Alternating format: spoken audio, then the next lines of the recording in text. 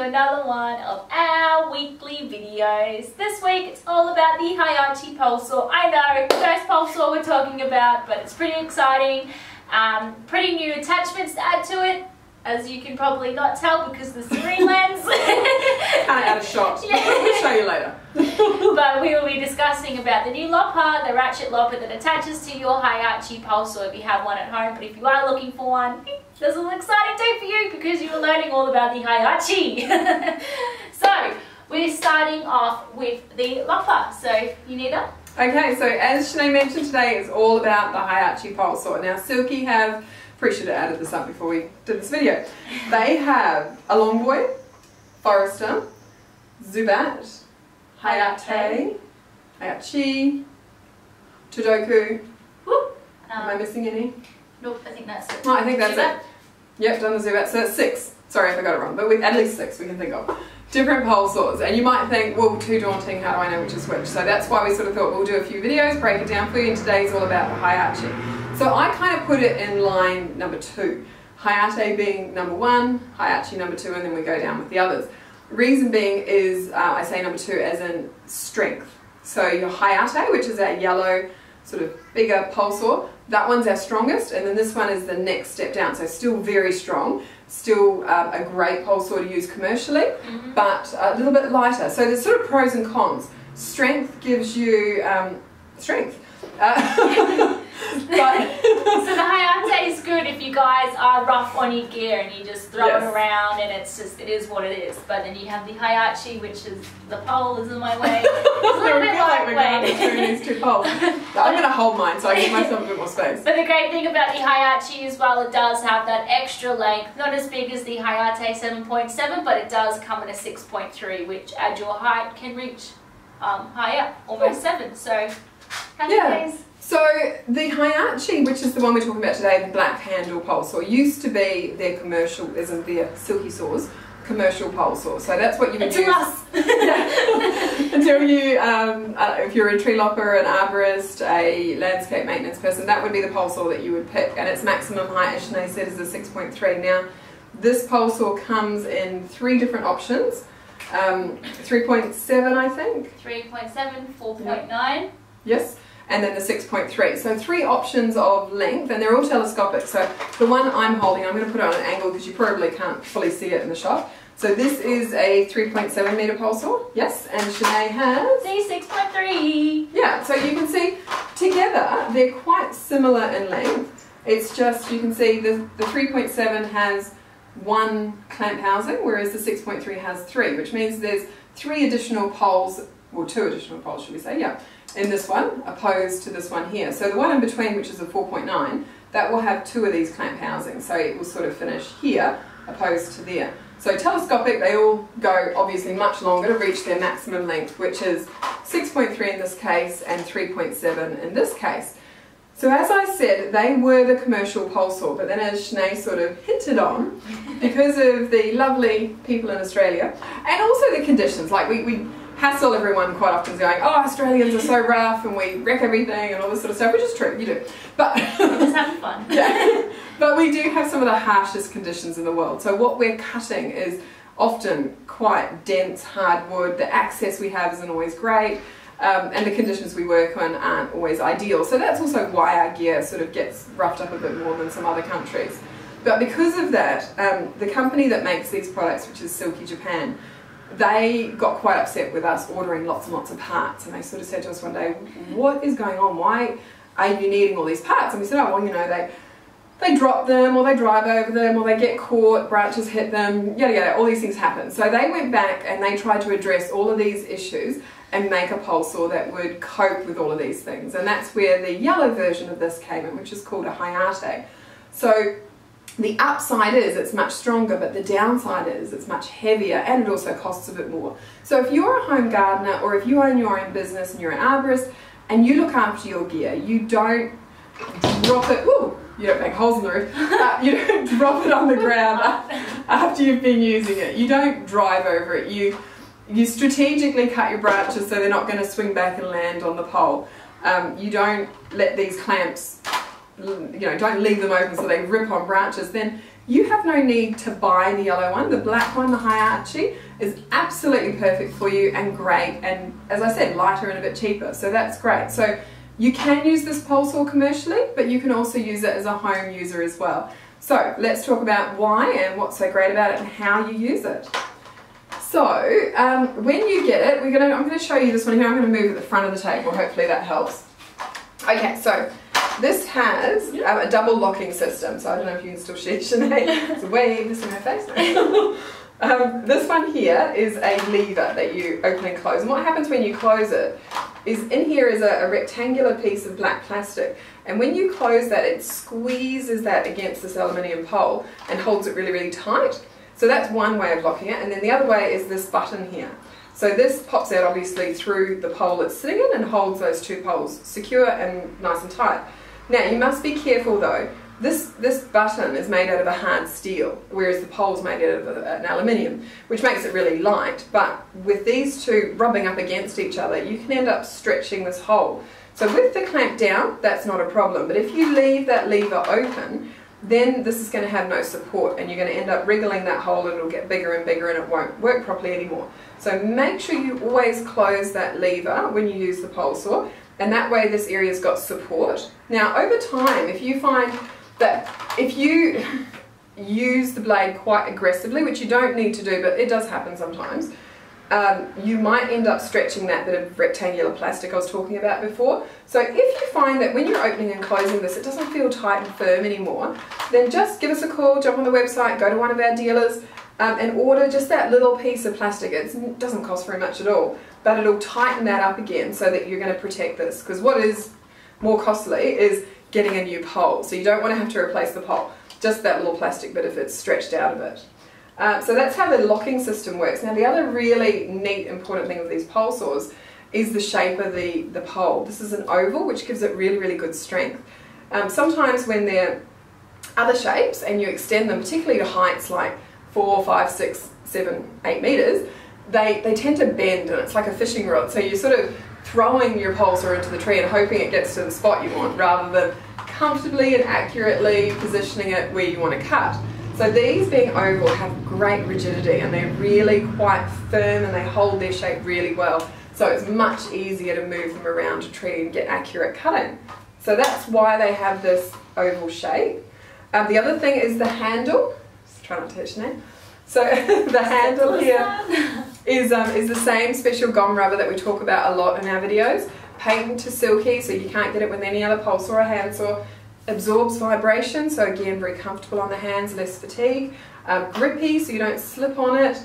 Just really, really nice and comfortable to use. And then I'm going to tilt this on the ground, and hopefully you can see this area here. They put like a big rubber stopper on the end, and this is to stop you jarring and vibrating all of those connectors we were looking at before, because when you finish using it, people have a tendency, it's not on the ground when you're using it, so it's sort of out like so, but normally in the ear, but the roof won't let us do that. And then they just sort of let it slide through their fingers and then bang onto the ground. And what that does is it sort of, you know, puts pressure on all those joints. So by putting a rubber shock absorber on the bottom, it absorbs some of that pressure. Now they're not telling you to smash it onto the ground every time you use it, but it just means that if you do that sometimes accidentally, you're going to have less chance of damaging the pole saw. So they put that precaution on there for you as well. So the great thing about the Hayauchi blade, it has a sickle and a hook at the end. So the sickle is great for cutting like small little branches or thick bark. Just when you're up in the pruning up above, you can just little jabs, that are too flimsy for this saw to actually cut. And then it also has the hooks. The hook is great for when you are cutting through and pulling through, sorry. It will stop the blade from falling straight out of the cut. So it's a little bit difficult when you pull it out and just try to find your cut again. So this hook is great for cutting that. It's great for giving you confidence that you're not going to pull through the cut. So it just grabs on when you're cutting. So use that full length of the blade. Yeah. Yeah. Also, it has a 4 retsumi teeth. So the 4 retsumi is a faster cutting, aggressive blade. The great thing about this tooth size, it is not too big either. So if you have a large 4 retsumi tooth, it is just a little bit too aggressive and yeah. It grabs onto small stuff, so only good for big stuff. Yeah, so this one is great so for the size of the teeth as well, especially being 4 really fast aggressive. It is for palm fronds as well. It can cut fibrous things with ease, smaller branches, but also big branches as well. So this is a 390 blade. Blades, always make sure you use the full length of the blade, not just this little section here. A cool tip actually is when you use this for the first time, cut whatever it is you're cutting, then bring the pole saw down and actually feel the side of the blade, not the teeth, the safe side. This side. Yeah. And you'll feel where the sap is, and quite often people will only have actually used like this portion of the blade. So you want to get the tip to touch whatever it is you're cutting, and because it's a pull only, you would start, you cut here, pull the blade and try and get that to touch it. So it's a very gentle action. What were you saying before? What was the action name? How you use it? Totally forgot. It was just like a window, like if you see yeah, me window windows. cleaner. Yeah. So you just let, like a window cleaner, you just let it glide. You just don't put all your bicep muscles as much as it looks very impressive to the ladies and the girls. Or if you're a girl. Yeah. Ladies and the guys, sorry. Yeah, you just let it glide through the window like a window cleaner, but glide through like a window cleaner does. The like action is the rocking action. She wants me, don't go through windows. I'm sure it will cut the glass. You shouldn't be so popular. This is why we have you, Nita. She's always saving me, and she's always good at fun tips. So yeah, rocking action. So a little rocking action, so you let her hold it, so you just don't use all your bicep muscles, but you just let it glide. I'm probably undershot, but just let it glide. So where should the pressure not be? So the pressure should not be on the blade, so you can't... On which? Oh, where? On the teeth, sorry. So if you put too much pressure on the teeth, it would just, because they're so sharp, it will grip and it will hold on. So it's like tugging with something. Yeah. Like a dog you're trying to get a little toy off them. It's just them. Yeah, perfect description. You can't win sometimes, so they hold on real tight. The same with Silky Saw's teeth. So if you push too hard and the teeth grip too hard, it's going to be just the pain in the bum to just try to rip through. So just let it glide, and then like a dog, the dog will give its toy back. You may have seen it before, but the Hayauchi has a longer blade now. So it's available in a 48 centimeter blade opposed to a 39 centimeter blade. Because it's red, it goes faster. Only kidding, but no, really it does. Having a longer blade on a saw does make the saw go faster because you have that more teeth, more reach to get through the whole branch as well. The great thing and the unique thing about this Hayauchi, it has a detachable sickle. So the sickle is detachable, easy peasy, and I'm going to demonstrate on this plant as well, is that when you do have the sickle, when you're starting the cut at the handle, because all silky saws, especially pole saws, are pull stroke only. So you start your cut and just let it glide through. You start your cut again and let it glide through. And when you do have a bigger branch, so the bonsai fake plant, having the detachable sickle as well will give you that few little bits of extra centimeters. Well, it'll give you the width of the branch you're cutting. So, yeah, like the bonsai Shanae's got there. What do you reckon, like, I don't know, 15 centimetres, 10 centimetres, no. 10, 15, something like that. So you're losing that much of the blade because the sickle prevents you from using those first 10, 15 centimetres of teeth? Yes. Yeah. Ha, you needed my hero. So I'll quickly take this off, this blade off cover, so you can, without cutting all my fingers. It's kind of cool that cover because it's got a handle for carrying. Yeah, so you can carry it around everywhere, but yeah, me and Nita are in love with this casing for it, so thank you, Japan. So you can tell it has the hook at the fox, same with the other. Top. It has a hook at the top. I'll explain the hook fox. It's not just an imaginary word. We'll talk about the hook fox later. Yes. So it has a hook at the end, so it's great for cutting those twigs, vines, but it also helps to prevent the complete blade falling straight out of the cut. So it has the hook at the end, great for that. Sickle, detachable sickle, you can keep it on, you can keep it off. Easy peasy, 48 centimeter blade, super nice scabbard as well, and it comes with extra screws as well. So that's the Hayauchi 480 blade complete. Hey, cool. Cool. So that's the Hayauchi. As we mentioned before, you've got 3 pole options, and now you've got 2 blade options as well.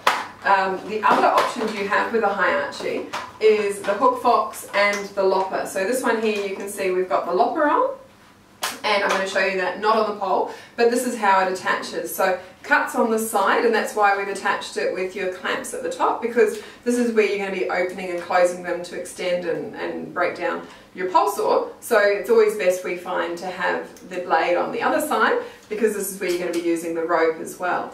So I'm going to put this to the side for a second, and then I'm going to show you the lopper on its own.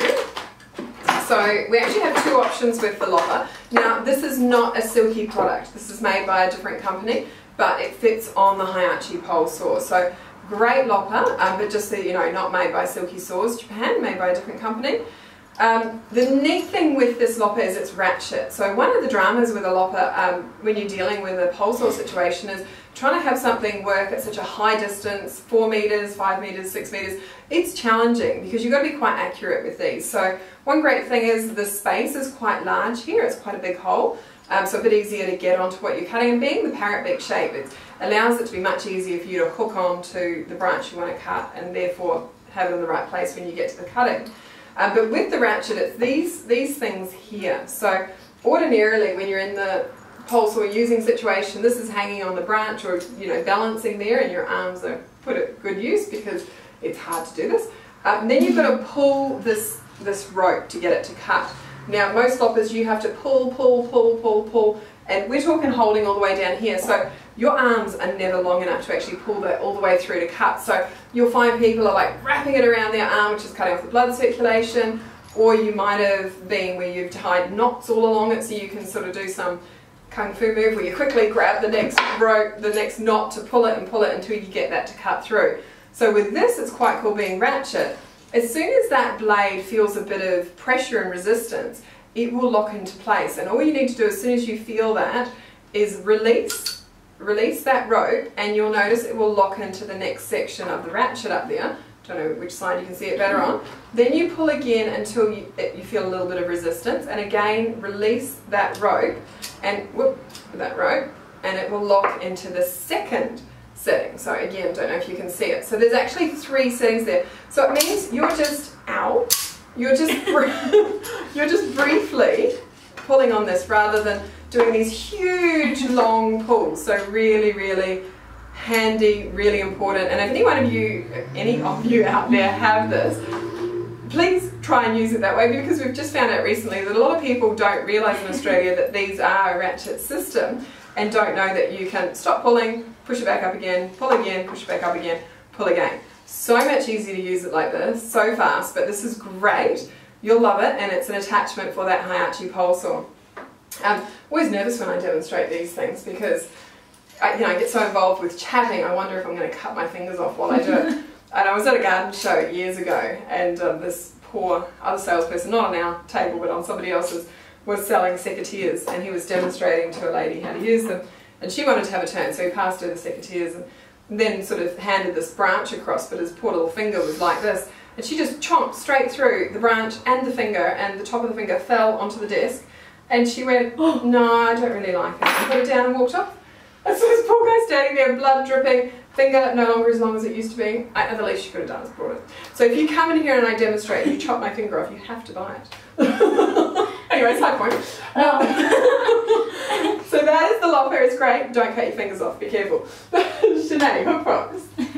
Mine's a safe option. This one will not cut your fingers off unless you put it on one.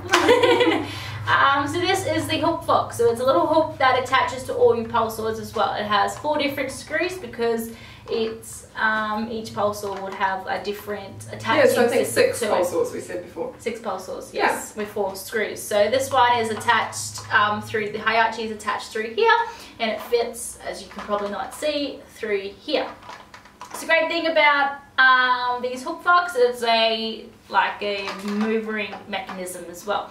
So if you have a palm fronds that are dead, fallen, or you have cut through a palm frond and it hasn't quite reached to the floor yet, and it's still hanging on through a little a few little threads.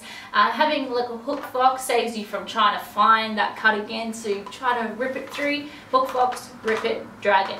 Another thing about the hook fox as well is that if you are an arborist, you're up a tree and there's a jammed chainsaw, saves you from a guy heading you up another chainsaw, or anything like to release the bar. To release the bar, having just a little handy pole saw, large pole saw with a hook fox on it, so you can just help. So the ground, you can lift the branch and release the pressure to take the bar out. There we go. Yeah. Yay. So that's another great thing. Also, if you are a landscaper or you are doing a home job and you have a truck out the back as well, from the front heading to the back, or any of those, and you have and there's like a service wire that's too low, not pole, not power line, no, big no. Only service wires. You can help, you can use the hook fox to just lift it up, and so the truck doesn't hook on it. So that's the hook fox. It's easy peasy to attach on. I did it last week and accidentally put it on the wrong way, so always make sure that you have the hook fox facing opposite the blade as well, because you do not want to break that blade. A lot of people think using a blade to just get rid of those little dead trees that are in the fronds. This will break the blade. What? Break the blade, buy a new one? No. That is really expensive. You do not want to always constantly have to buy new replacement blades. They are over $100. The hook fox is only $44. So you rather spend $44 again if you accidentally break that, which is very unlikely. If you're a genius if you do. So yes, always having a hook fox will save you money and will save you time and also moving your ropes. A lot of people try and use the blade to move their ropes around, and ropes are expensive. So again, the blade will cut a rope really easily, and a little nick in a rope will basically make it dangerous. So use the hook fox for that instead, and it works far better as well.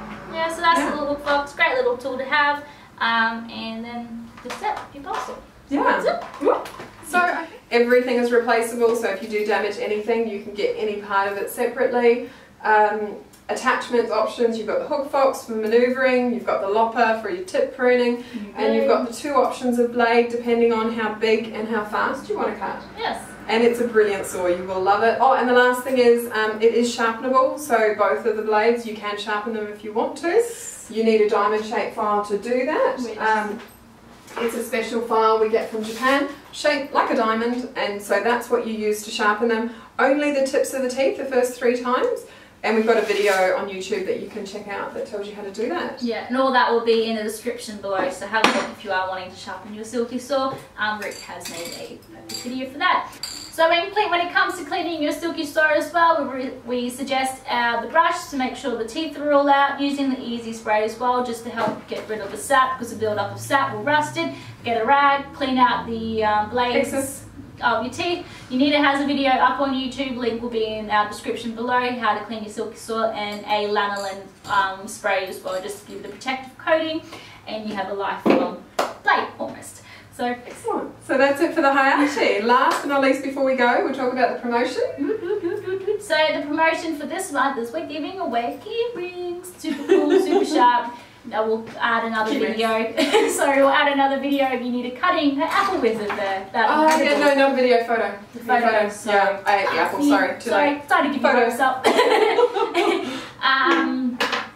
on our website, www.arbolab.com.au, just type in a review of about your favourite saw. Yeah, so each product you can review it. So any product that you like, throw a review on. And then we will, with your review, we will send you a key ring. So no, we send only 10 people. The first 10 reviews. Yeah, sorry, first 10 people. Sorry, we don't have that many key rings, and they're pretty special. And you have to be in Australia. So sorry if you're overseas.